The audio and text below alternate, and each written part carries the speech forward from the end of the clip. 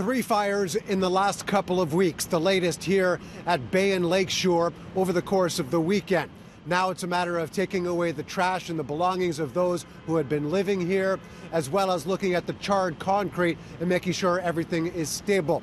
The city at this point needs to look at the issues around homeless encampments and how they can keep this from happening again. Oh shit! The massive flames wrapped around an on-ramp to the Gardiner from below, creating a large cloud of thick black smoke above. In the midst of it all, a makeshift shelter for the homeless. There are people who are living outside who are using propane tanks and open flame to stay warm, frankly.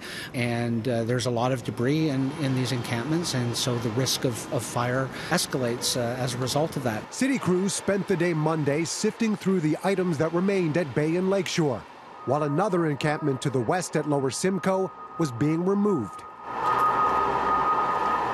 Heavy machinery was used to pull apart the shelters that had been set up, those living there quickly grabbing some of their belongings before moving along. The solution to this doesn't rest with better enforcement or better monitoring or more vigilance with regard to what's going on at encampments, but rather to eliminate the need for them by increasing the supply of affordable housing and supportive housing. Officials have observed an increase in the use of propane tanks for heating in the areas sometimes referred to as squats.